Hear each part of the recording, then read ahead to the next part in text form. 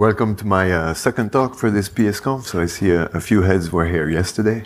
Super happy. It means you kind of liked it yesterday. You decided to come back today.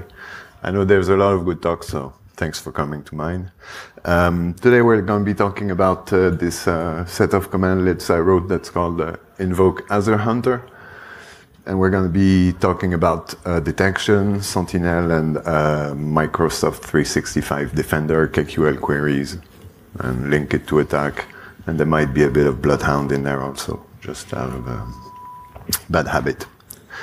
So, yeah, thanks to the sponsors, of course. Who am I? Same guy than yesterday, so still SAT processor, still Walter Legowski, still detection engineer, at least this morning I checked, I'm still online, at Falcon Force. Yeah, same as yesterday. And if you want to know more about me, who I really am, this is just an online persona. Catch me outside and we can have a beer and a talk or something. And yeah, really happy to be back. I know you guys are too, so far we're having a good time. I'll try not to change the mood. So what we do at Falcon Force, for those who weren't here yesterday, Falcon Force is a little shop in Holland where we do a lot of red teaming, purple teaming, and detection engineering with a kind of specializing into Sentinel and KQL detections, basically. On the agenda for today, so what is hunting? What is Microsoft 365 Defender? What is Sentinel? What is KQL? Once I introduce all this, I can talk about AzHunter and show you what you can do with it already and what I want to do with it in the future.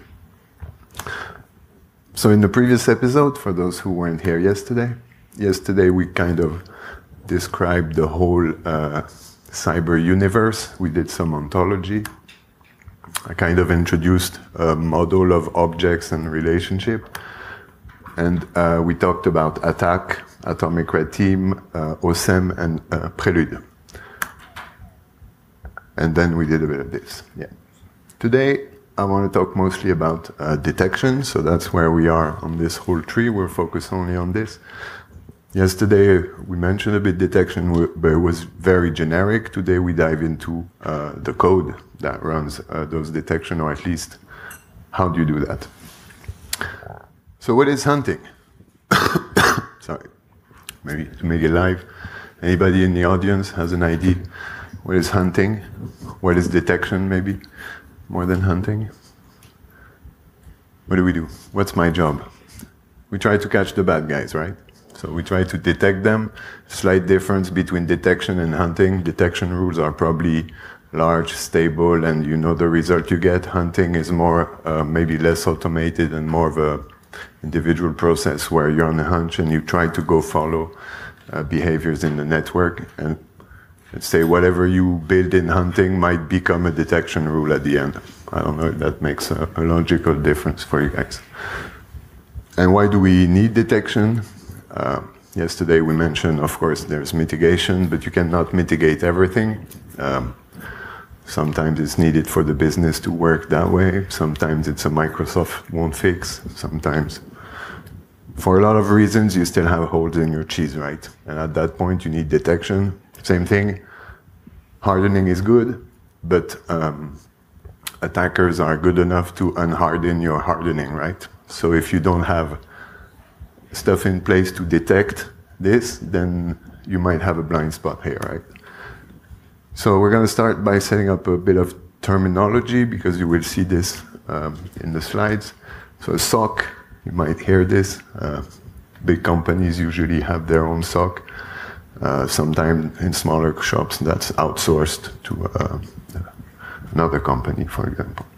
The SIEM, that's your security information and event management. Basically, that's the system where you feed all those events and you can filter them and find them. And then SOAR, that's probably after an incident happened and you need automated response, for example, right? We're going to talk about an agent. So I put very simple definitions here. We could, again, try to fine-tune them, but let's say in general, sorry. An agent is what runs on the host and forward those events to the central point. That would be your SIEM. An event is whatever is logged in your SIEM. That's not necessarily a bad thing. A rule is a kind of a filtering on events. Of course, you have this whole bucket with events. You need to be able to filter them. And a rule has a logic in there to find specifically what you're looking for. An alert is when a rule triggers, and that's already assigned, but it's not necessarily bad. And an incident, and when it's most likely bad, right? There's been a bit more investigation, and you decide that this alert is actually an incident. There could be false positive also. That's what we call FPs. So there's a lot of false positive also in our field. What is Microsoft 365 Defender? I put the official definition. You don't need to read everything, but mostly what's in blue. So Microsoft 365 Defender will give you detection, prevention, investigation, and response across endpoint, identities, email, mostly for your Office 365, whatever is in the cloud. So what can you do with the Microsoft 365 Defender, or what can you collect? And here I'm super confused, A, because I'm starting with all these products, and B, because Microsoft keeps changing the name. So you might hear me say MDE instead of M365 Defender. Basically, it's all in there at the end, but yeah, the names keep changing for marketing purposes, I suppose. Yeah. What is Sentinel? So Sentinel somehow for me is a broader solution, let's say. It is a full-blown SIEM with a full-blown SOAR solution included, and it gives you detection, threat visibility, proactive hunting, and threat response.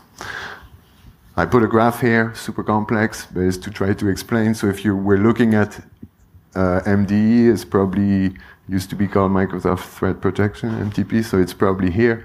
Somehow it sits a bit under Sentinel.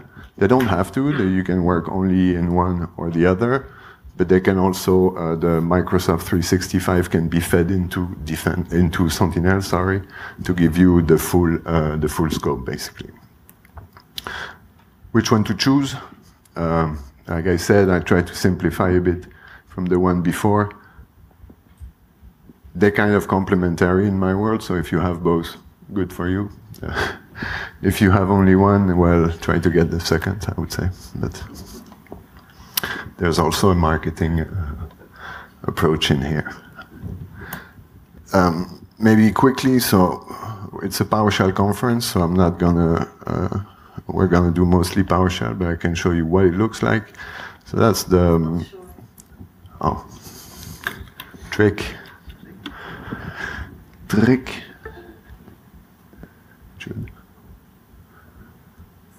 Yes. So this is the Microsoft 365 Defender portal.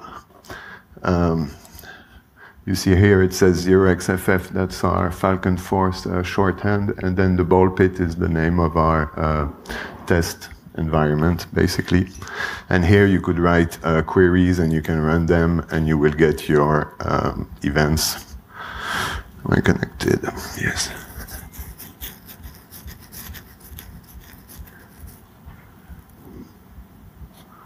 The Wi-Fi is super slow.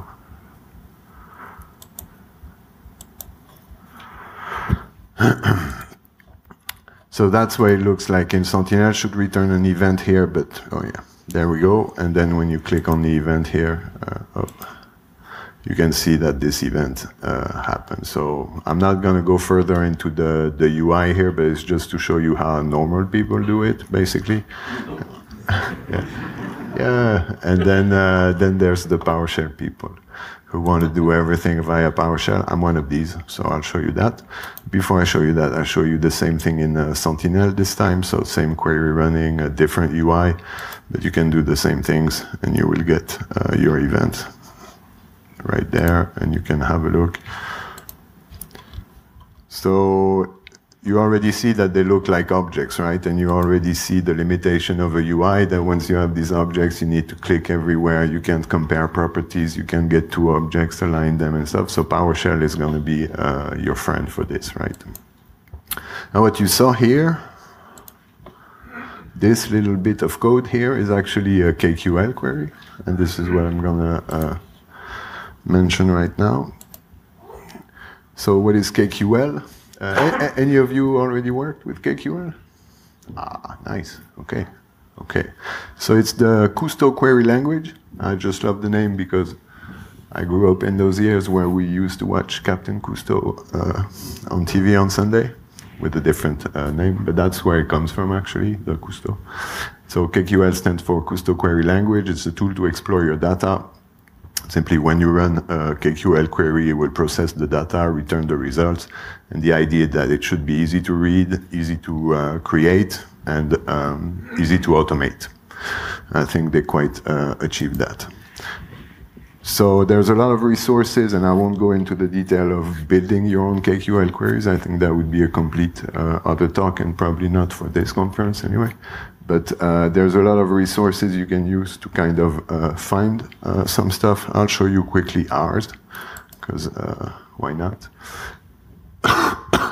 So we have this repository of the Falcon Force team, where every Friday we release some open source rules. Part of offering to the customer is a subscription to more rules that we write, but regularly we release open source rules. And you can see already, if you were here yesterday, that you recognize the tactics of Maitre.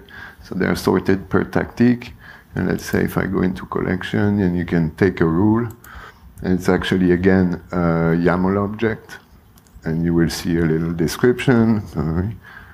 And here is finally what a rule can look like. So of course, in my example, I'm running some super simple ones, but the more complicated the check and the filtering you need to make on logs, the more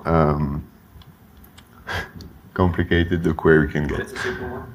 Yeah, that's a single query. Yes.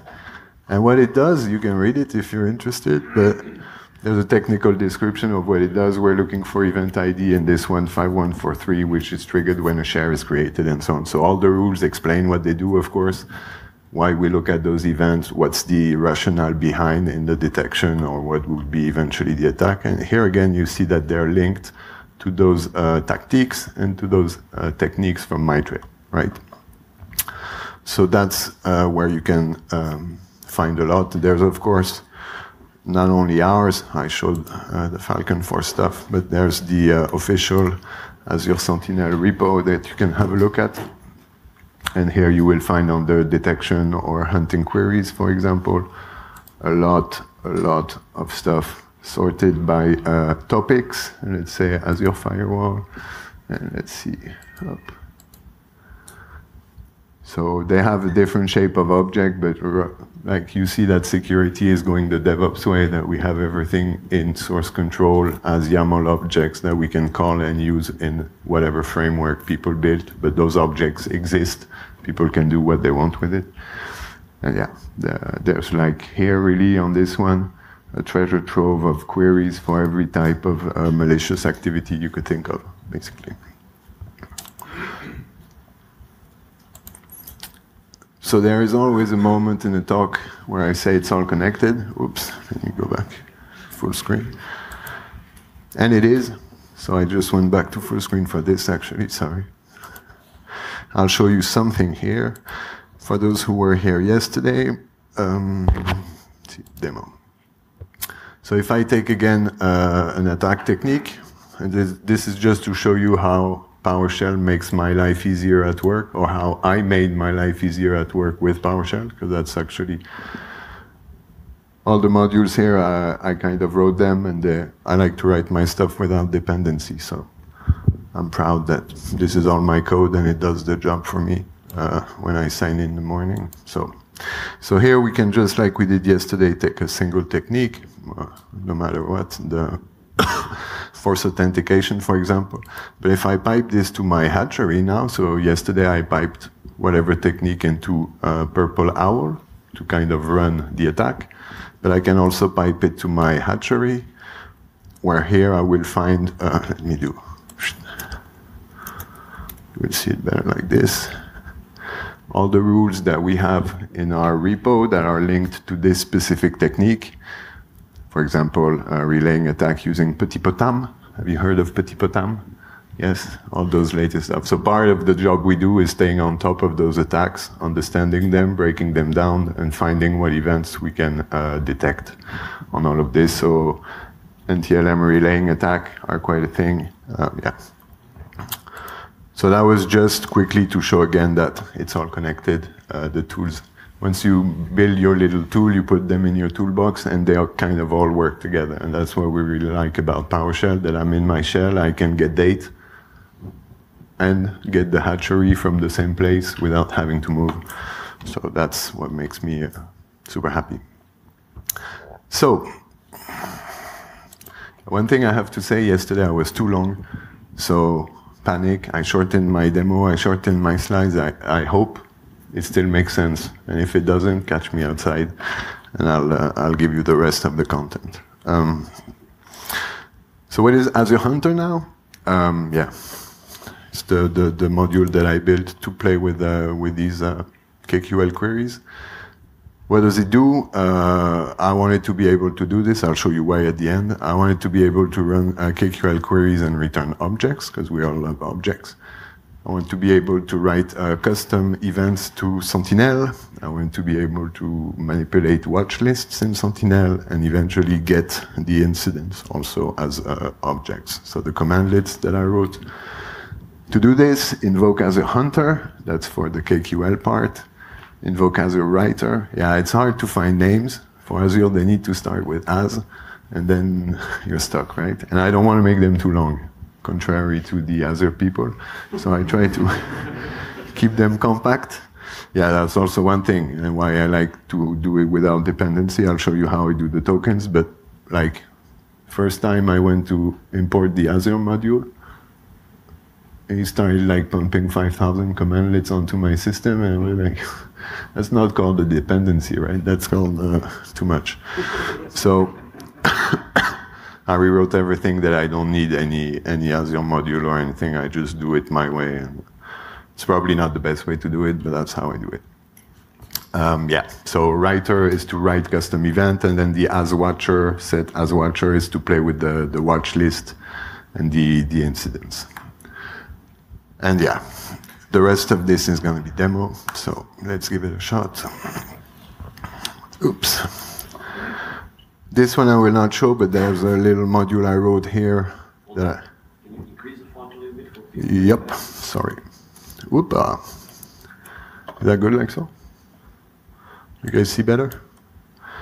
So here in this demo, I'm just loading all my secrets from a vault. I hope you all do this. Me is kind of a unsecure vault without password, but simply by doing this, I can like get everything I have into my vault and put them into variables. So now if I do app secret, which you should not show, right? I'm good. It's a secure string, and I'm not showing any of the stuff I didn't want my demo to show. So to connect to M365, I'm going to create a AzHunter session by giving, oh, maybe that's a part I want to show. Sorry, I'm a bit lost. Oops. So yeah, when I started playing with this, I started not too long ago. Oops.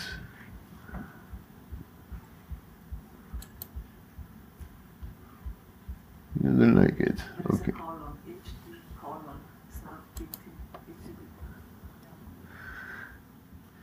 You know what? I'll Google it.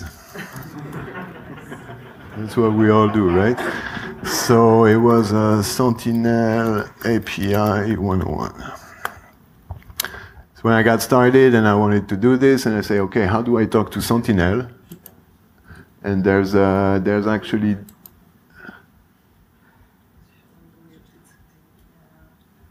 Is the Wi-Fi super slow, or am I having an issue?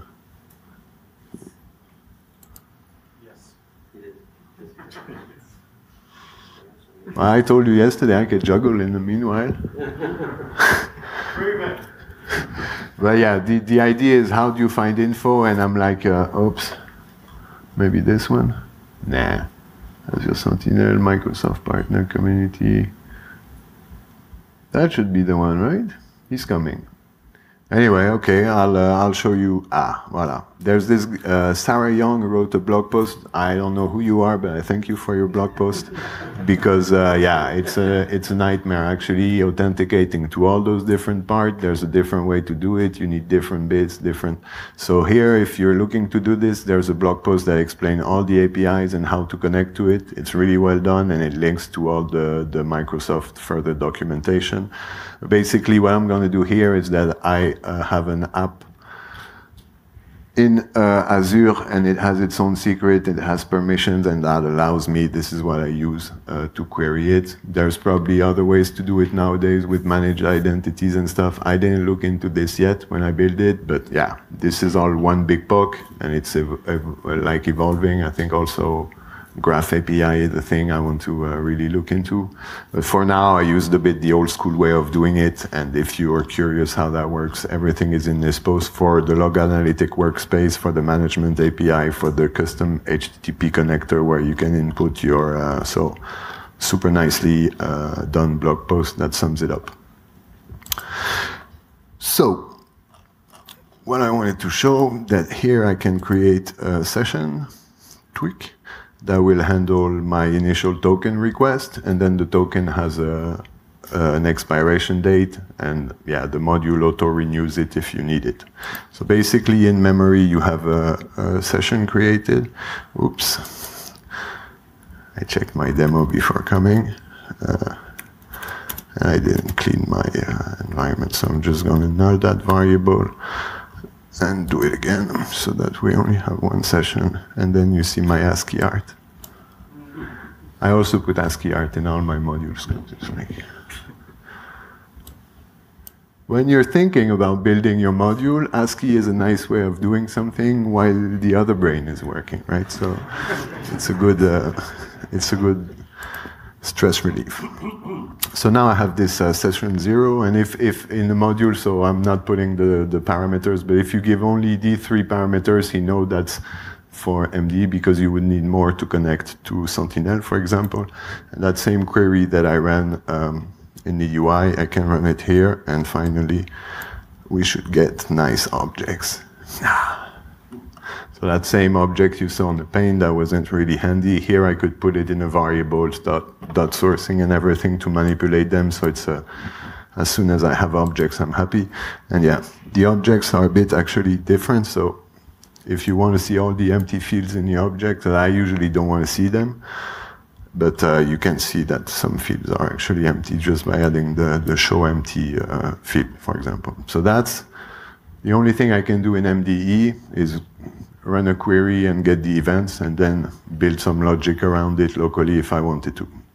I'm not going to spend too much time on MDE. I want to show you more Sentinel. So creating a Sentinel session is a bit the same thing, except you also give your workspace ID and a shared key. Shared key is just to be able to write custom logs. Now if I get my session again, you see that I have a different session. I didn't give it a tag, so it's just automatically tagging it as session 1, but you could give it a tag for a little handy, friendly name you want to give it, for example.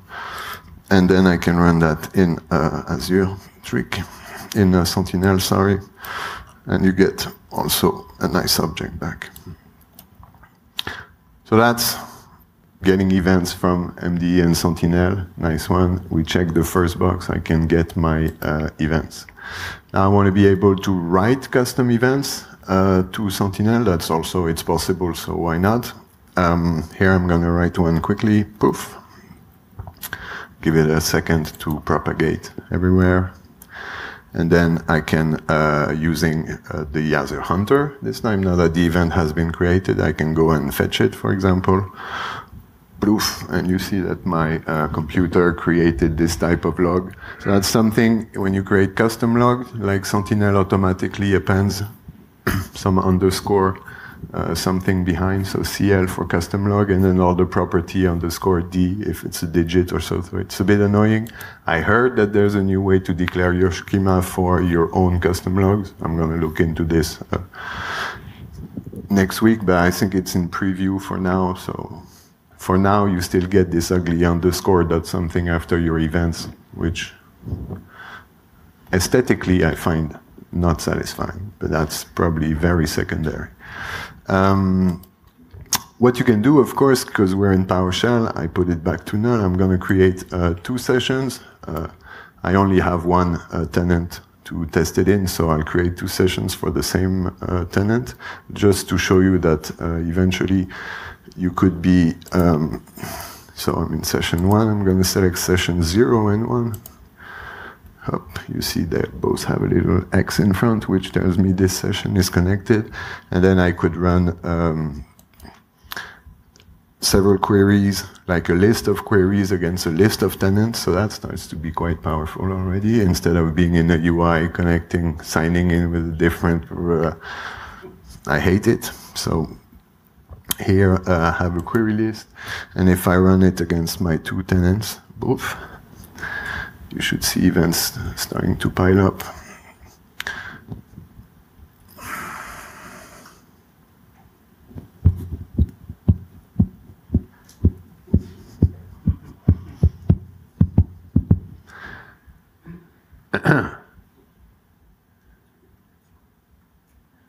Les voilà.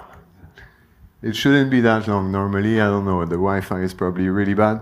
And then when you run it against several, I added this little dash report. Instead of returning only the event, it returns the tag of where it came from, the query that you ran, and the results. So this time I could be hunting across, let's say if I'm a service provider, I could be hunting across all my client tenants in one place. That's quite, well, I mean, I find it super powerful, but I don't know if it's super useful. But it's a power conference. It's not called useful shell. It's called PowerShell. The last bit I will show you here is playing with watch lists. So here we need to pass even more stuff because the authentication is even more complex. But here I'm creating a, this time it's a full connection to Sentinel, and I can do everything. And I just want to show you this. So do I have a process? A list called process list does not exist. Here we're all familiar with this get process, for example. So I'm just taking a random object here. I'm going to put it in a watch list in Sentinel. Oops. Look, created the watch list. So if I look, I have this watch list created. And if I look at the items in the watch list, you can see that this has been populated. So here again, a dummy example with some dummy data, but you can imagine that having a list of your sensitive assets, for example, in a watch list and being able to use that in a query later could be a really nice feature, for example. Yeah. And then you can delete the list, of course, and then it's not here anymore. So it's nice. And the last bit of the commandlets that I built was this one.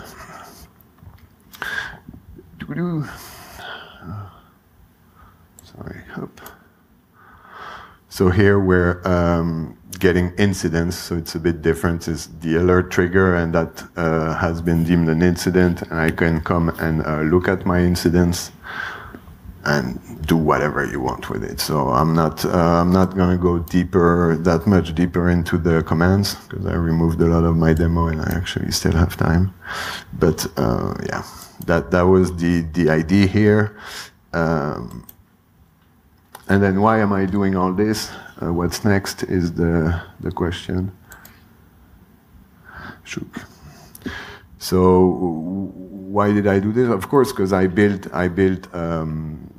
those KQL rules daily. That's my job. So it's nice, instead of going in the UI, I test them in my PowerShell, and that's where I do my stuff. Once it's ready, I commit to the repo, and I actually never really go onto the portal. But my real idea is to flip this sandwich and stick Bloodhound and Sentinel together. And that's a project I'm working on at the moment, but yeah, I kind of see them as really complementary. Like Sentinel sees all the events. It's like having all the times of the bus stops, but Bloodhound is the map. And actually, when you're at the bus stop, you look at the map and the times, right? But Bloodhound does not know what happens. You collect once and he has no clue of the events. he only knows the relationship. Sentinel has no clue about the relationship, but it sees all the events. And me and my dream, if I can put those two together, I have like a super peanut butter jelly sandwich. And that's awesome. So yeah, I hope I can come back next year and present that, but it still is a work in progress. There's a few bits I can show you about this still, because so the tool I'm building is called Falcon Hound. It's the Bloodhound that meets Falcon Force stuff. And then actually when I run my get Falcon Hound config, I'm only querying watch lists in Sentinel that I created. So Falcon Hound config watch list, event edge filter watch list. Oops, I put twice the same. Just to show a bit of Cypher, because I like it. To give you an idea of what I'll be talking about next year. So I can store Cypher queries this time to talk to Bloodhound in Sentinel. And the idea is when an event triggers, the SOC analyst could then already enrich his data by going to Bloodhound with some more automated queries. So that's my the stuff I'm building at the moment. Yeah, and it does rely on easy store, attack out, Azure Hunter. So it becomes, yeah, the more I build Lego bricks or something, the more I want to build bigger stuff with it. And then to the point it becomes unmanageable because you're the only guy who wrote like 5,000 lines of code. And so for now it's a big POC. And I'll share all the code with you guys if you want to have a look at it. But hopefully next year I have something nicely set up with Azure Functions and the Neo4j database sitting in Azure next to Sentinel and the whole stuff. But basically, yeah, that's what I'm busy with my PowerShell lately. And that was about it. So like I said, I think I really shortened it too much this time. But yeah, bad timing. It will be my lesson for this this conference. So yeah, thank you to Jeffrey Snover for PowerShell, because I'm not the only one in this room, but it did change my life more than I ever expected when I clicked on the first video of, what was it, on the Learning Center. They have these videos with Jason Helmick. Yeah. Fantastic way to learn PowerShell if you never did it. Super funny, and he wears a different tie in every module. This guy was having fun. Yeah, thanks to PSConfEU for organizing all this, crew and sponsors, and for having me again. Thanks to Falcon Force for letting me come and build all those tools. Thanks to you for attending, and to the community and Sarah for for sharing knowledge or writing blog posts that we can all then start to use in our daily stuff. So that was super fast. Now we have time for questions today.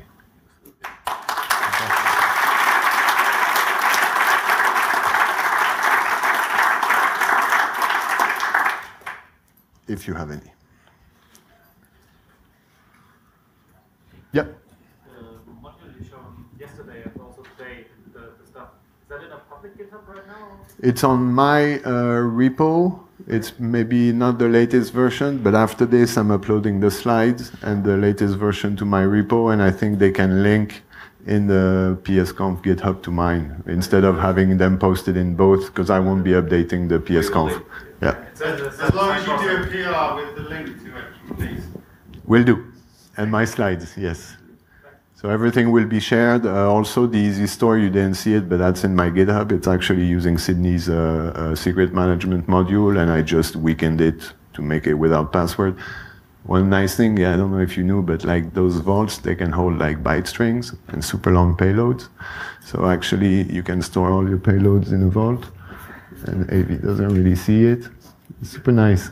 And you can call it by a name and execute it over the pipeline. The code never touches anything. So here's the idea.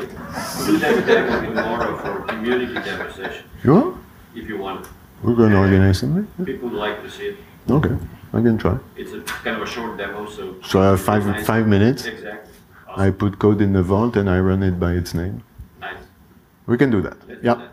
Sure, but yeah, if you're not using the secret management module, it's also nice in its normal intended way to not show your passwords when you do demos and stuff. That was my big scare. was showing the secret key and the app ID on stage, and having all my colleagues that were going, yeah. So I organized the vault, and it's nice. Yes. Yep. A question from yesterday, is it okay? Yeah, of course. They kind of, it's all connected, right? Yeah. That's it. So you put together all those stuff from the databases, OSAM, Mitri, and whatever. And those are different databases, different stuff from different organizations. How do you link them together? I go and get them with an Invoke web request. Then I transform them and shape them into object the way I like. There's one thing, so when you do YAML to JSON, a lot of the DevOps stuff has YAML objects, and then they convert to JSON, and then you pull the JSON with PowerShell, and the structure is not what I like. The objects are super nested and stuff I don't like. So I usually reflatten them a bit, and they stay in memory. Yeah, that's I mean, semantically.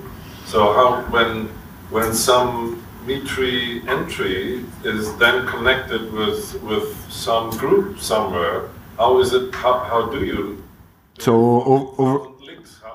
So I use the PowerShell pipeline for this, because like you saw my rules, they have this technique ID, so I accept the technique ID over the pipeline if I don't give a name when I search for it. So my pipelines connect stuff via technique ID for all my tools that have technique IDs, and I can jump from one to another. So it's actually several tools that work nicely together, just like PowerShell.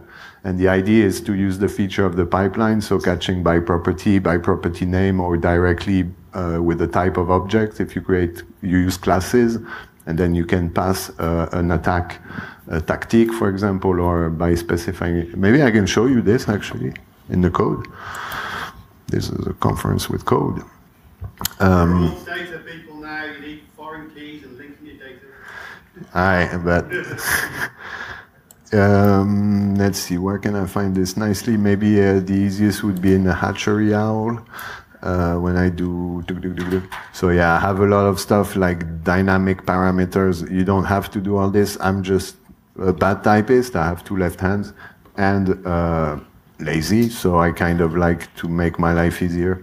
But yeah, import hatchery out. That's how I bring all the. So that's what I do here. Same thing. I get all my my objects from in JSON format, and then I start to format my custom objects the way I want. It's a bit of an ugly code, but at the end it does what it does, and I know what to expect in the format basically. And then for the pipeline, this is what I wanted to show you. Here, do we have any that accepts pipeline input? I'm a bit lost now. Parameter set name. Basically, by declaring it here, and you could say here value from, that's the longest one, and the one I cannot type without looking at it, by property name equals true or 1 or nothing if it's the true, right? So here I can say I'm passing a technique ID over the pipeline if that was the property. For example, by property name of the full objects that you shove in there, kind of strips everything and look at only this property and finds the matching object, basically. So for me, yeah, the pipeline is a super powerful way of like passing a whole object and just catching the bit you wanted on the fly and moving over to another bit. So yeah, if you build your own tools, no matter what you put in the process block, that's fine. I now spend more time building my parameter sets than writing the codes inside. And actually, before I build a commandlet, I can almost graph it. I want this 2 parameter sets using these. And once I have this, I will start working on the code. But usually now I give a name on my parameters, I test them, I see that they react the way I want over the pipeline, and then I put the code, the logic after. That comes second. The most work for me in elaborating a, a commandlets that work together is working on the parameter definition. as something I spoke about a while ago at PSConf Asia. That was my first talk, and Bartek was there. Yeah. Any other question? Does that answer your question? If not, would you catch me outside? I can show you with less stress. I can show you more. Yeah. Any other? We still have 5 minutes. Right. No, but then let's all have a coffee and continue the talk outside.